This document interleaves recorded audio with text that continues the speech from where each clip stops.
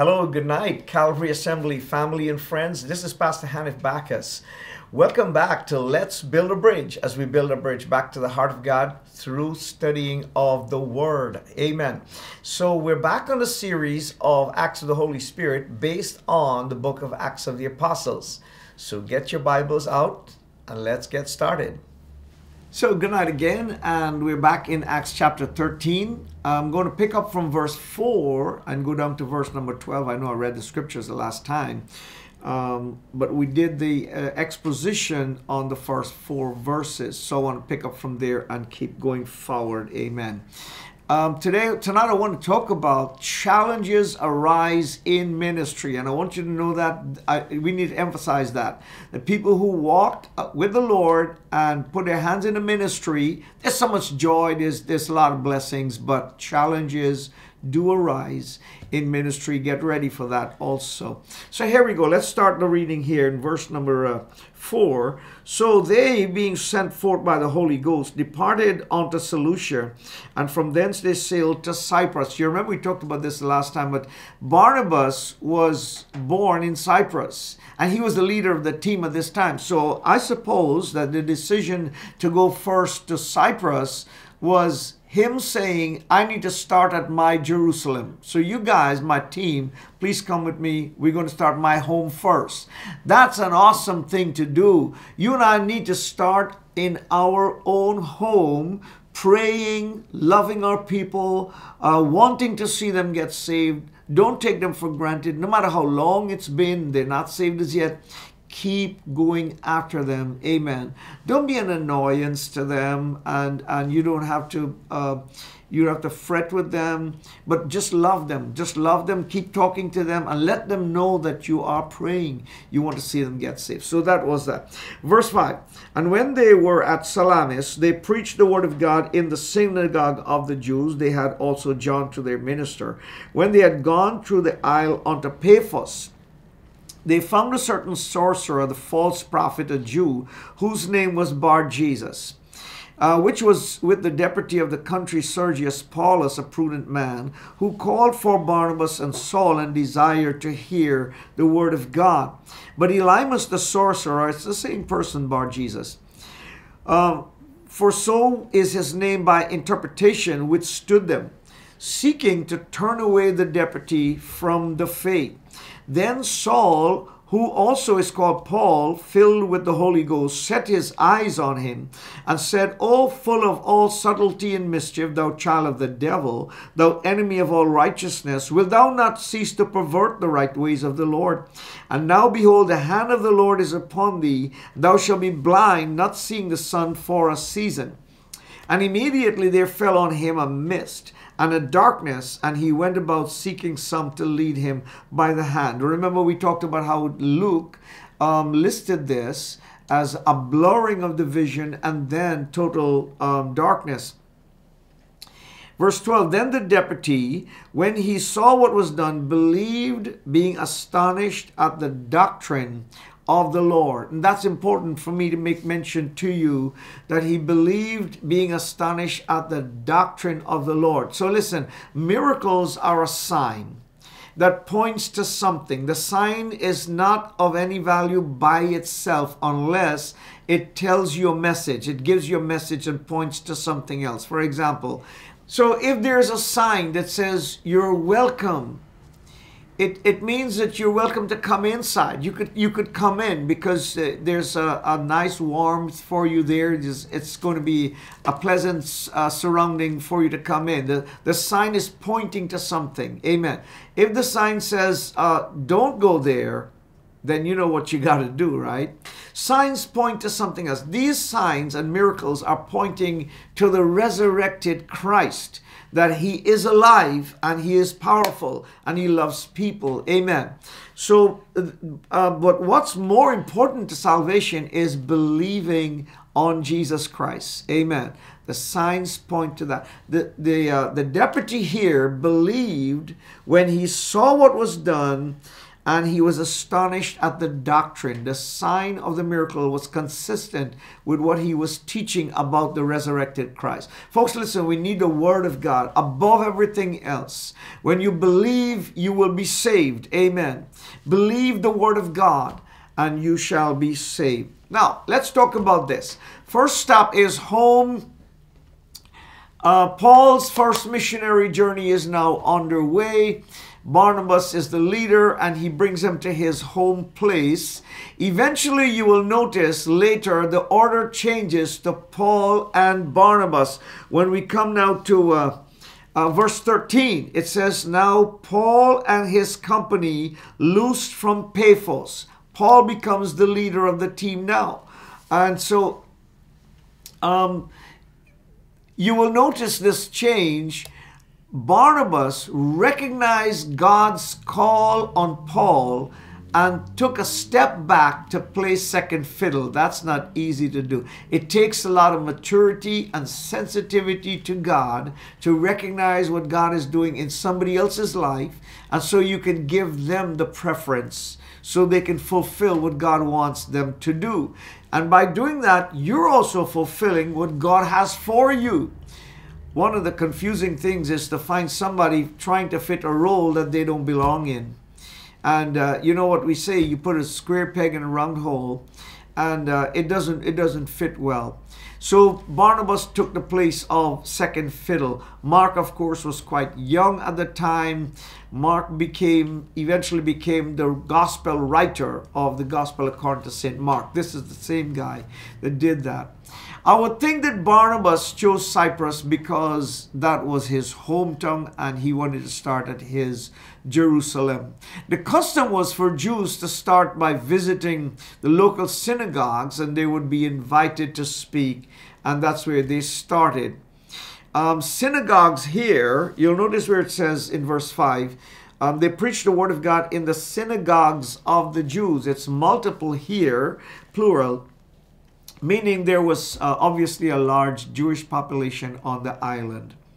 So let's come to this now. Satan opposes the gospel. After Salamis, they went to Paphos at the west end of the island. The Roman proconsul, he heard about these strangers, requested them to come to him. He wants to hear their teaching. Obviously, the soil of his heart was being prepared by the Holy Spirit, who also leads the team to bring the seed of the word to plant in that heart. Isn't it amazing how the Holy Spirit works, preparing somebody to receive, preparing you to bring, amen. And when the seed is sown, it grows and it multiplies. It's awesome. So, but there was an obstacle here to overcome. It's typical of the devil's strategy. Bar Jesus appeared to be some sort of advisor to the Roman proconsul here. And Luke refers to him as the sorcerer, which means magician also. Can you imagine this man has a name of son of Yeshua, and he has an evil heart in him. He doesn't live up to expectation. Do you know anyone with a great name that misrepresents that name, doesn't live up to expectation? Well, the name Saul, which was obviously connected somehow, I'm not talking relative connection, but it was Jewish, because we know there was another Jewish Saul, which was King Saul. He was named Paul after his Latin name, a Roman name. Now, I know of people who have come to the United States and they bear new names. They change their names. Probably to be more relevant or whatever the case might be. But Saul now adopted the name Paul, which would make him sort of more adaptable and suitable and fitting in to the Gentile world. Remember, he is the missionary to the Gentile world. All right? And so it probably is going to make ministry more accessible for him. Even to this day, people change their names. Bear in mind that he was born Jewish in a Roman city of Tarsus. A Jewish man born in Tarsus. That will play out later in the book of Acts. Both names would be comfortable for him. Paul was anointed to sow the seed of the word in the heart of the proconsul. So the Spirit moved him to pronounce judgment against Elymas, who would become blind for a city.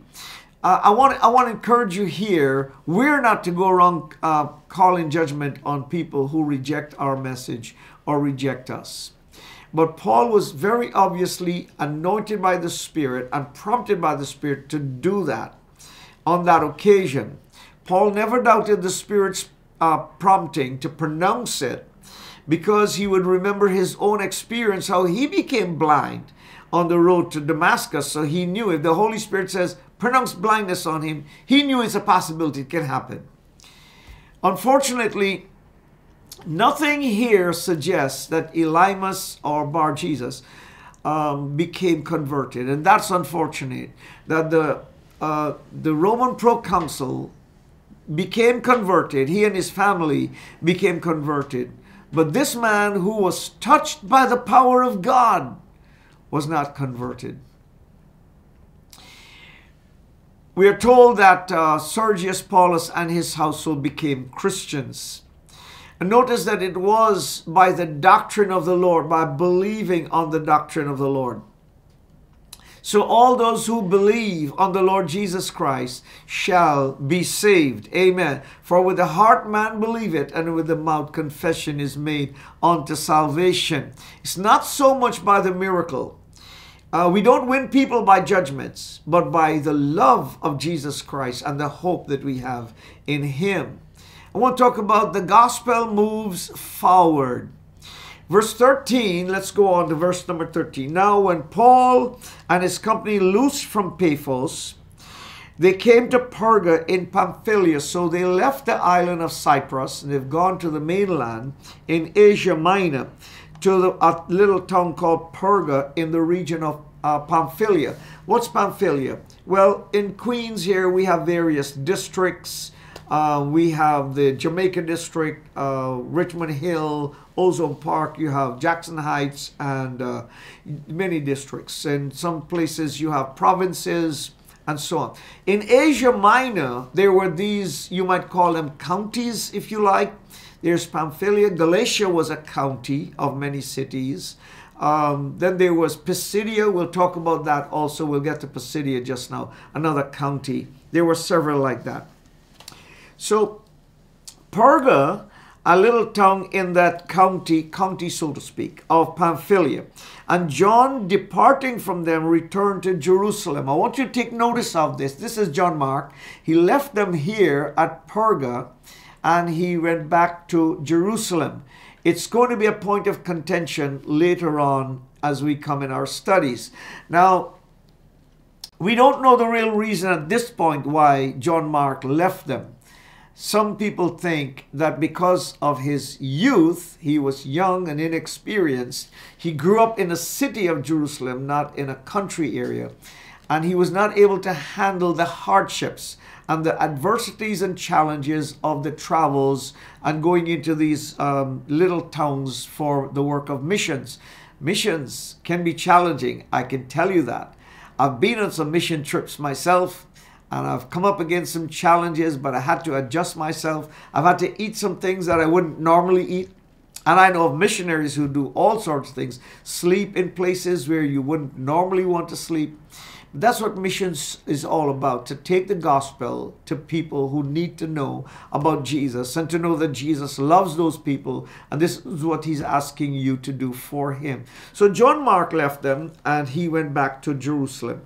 Verse 14, but when they departed from Perga, they came to Antioch in Pisidia. Pisidia being another county, and this town of Antioch. It was a main town. Notice that this is another Antioch. It's not the same as Antioch in Syria, which would eventually become the new headquarters of missionary activity, of Christian activity in that region.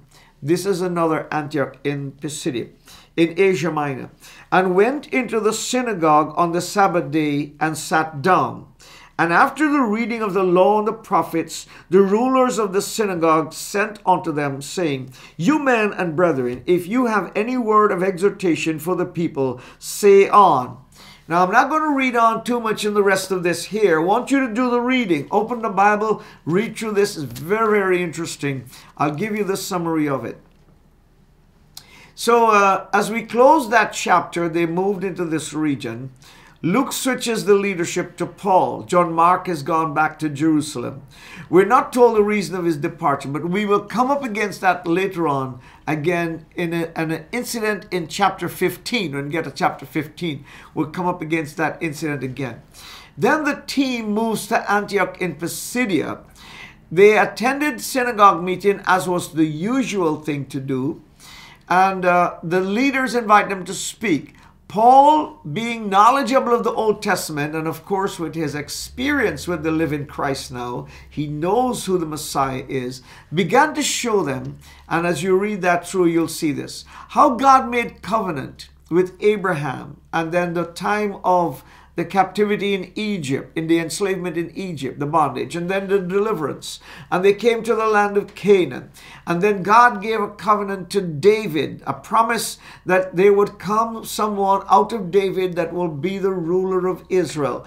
And Paul began to show them that this was fulfilled in Jesus Christ. Amen. And John the Baptist introduced Jesus as the Lamb of God who takes away the sins of the world. Amen. And John said, I must decrease now and he must increase. Jesus was crucified. All this is covered in Paul's presentation. But God raised him from the dead, proving that he was the Messiah. Verse number 30 here is a key part of the speech, a key part of Bible doctrine, along with verse 39. Watch what it says, verse 30. But God raised him from the dead. And verse 39, and by him all that believe are justified from all things, from which you could not be justified by the law of Moses. So Paul begins to explain to the Jews here in Antioch of Pisidia that through Jesus Christ, your sins can be forgiven. This man died for your sins according to the scripture. And God raised him from the dead, proving that he is the Messiah. And this was presented to them. The resurrection was confirmed by eyewitnesses. Verse number 31 says they were eyewitnesses to the resurrection. And then we come to verse 42. Hallelujah. Here's what it says. And when the Jews were gone out of the synagogue, the Gentiles besought that these words might be preached to them the next Sabbath. So there was obviously a Gentile gathering also in the synagogue.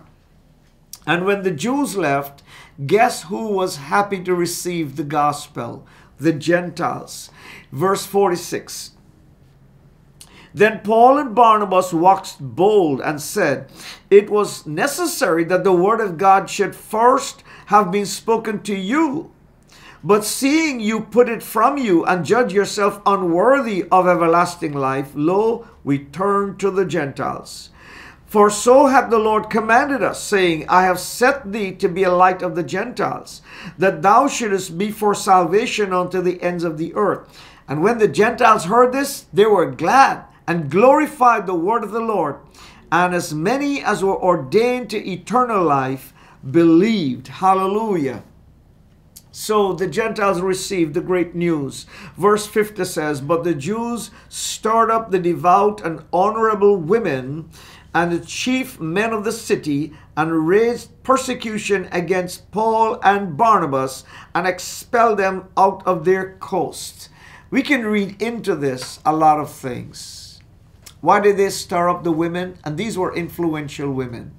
Well, I'll leave you to guess on that. I have my own opinion also. And so after that, the chief men of the city joined in the protest. They brought persecution against them and expelled them out of their coast. Notice what happened here. But they shook off the dust of their feet against them and came unto Iconium. And the disciples were filled with joy and with the Holy Ghost. The last verse pertains to Antioch. That when Paul and Barnabas were expelled, the church became strong. They were full of joy and they continued living for the Lord, spreading the gospel. Amen. So, but listen, I'm trying to show you in this lesson today that opposition comes when you present the gospel. The devil stirs people up to hinder the progress of the gospel and to keep souls in captivity. But you and I are called, you and I are anointed, that we should go out there prayerfully in the power of the Holy Spirit, that we should release those captives, present the good news that they could believe on Jesus and they can be saved. Oh, I tell you, families are changed when the gospel comes in. Many lives who were destined to be destroyed and damaged, they are changed, wonderfully changed. God can take people from the guttermost to the uttermost. God can take people from nothing and make something out of their lives. If you and I would only be obedient to take the gospel to them. Will you always have success? Will you always come back rejoicing? I don't think so. Because remember, broad is the way that leads to destruction, and many go in there. But straight and narrow is the road that leads to life, and few there be that find it. You will go out there, and you might be rejected by many. But there are those who need Jesus, and Jesus wants them. And you are the connection between Jesus and that soul. Don't fail to do this. Rise up and do what you can for the glory of God. So it was a blessing. It turned out to be a blessing. Watch this. The persecution arose and they moved from there to Iconium. Do you know what's happening here? The Holy Spirit is moving the gospel further. When you think persecution is a bad thing, it turned out to be a good thing that they could move on to another city with the gospel. So what looks bad was not all that bad. God can use you powerful despite your circumstances. We need to maintain a good attitude towards people and faith in God's promises, whether the sun is shining or the rain is falling. Glorify God in all circumstances. Hallelujah. Praise God. So, although your favorite preacher, your friend is not there, God expects you to continue strong serving Him faithfully as the church in Antioch. As you serve faithfully, blessings will abundantly be your portion. In Jesus' name, amen. Praise the Lord. Let me pray with you today, my friend. Hallelujah. I hope that you're enjoying these studies as I'm enjoying them also. And I hope that your heart is being stirred so that God can push you to do more for Him and increase your joy, the blessings you bring to other people. Let me pray with you. Heavenly Father, in the name of Jesus, God, thank you for this day that we can study the Word of God. What a joy it is to discover that as Paul and his team went in spite of opposition, Lord, they were not discouraged, but they reached new towns, new villages with the gospel. There was great joy as the Word of God grew and multiplied. Families were changed, God. Help us, God, that we will wait upon you, listen to your voice, and wait for the empowerment of the Holy Spirit, that we should go forth and do the same, that we will see more people get saved before the rapture takes place, oh God. Thank you for what you're going to do. In Jesus' name, amen. And Father, I pray for the needs of people that are joining this study, individuals and families. And I ask for the power of God to touch their lives, oh God. I pray for healing for the sick. I pray that you would destroy the yoke of bondage and every work of the kingdom of darkness and bring deliverance to people's lives, oh God. Transform hearts, Lord. Redeem those that man may think is beyond redemption. Bring back those that people might think nothing can come out of their lives. Raise them up to be great for you, oh God. I want to thank you for what you're doing. In Jesus' name, amen. Amen. God bless you. Well, I hope that you enjoyed and you're blessed by this Bible study tonight. Praise God. Don't forget to like and share the video.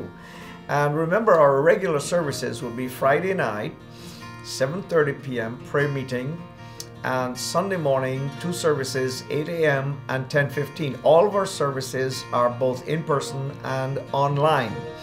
And don't forget, Sister Shanti and I love you. Stay blessed. Stay safe. God bless you.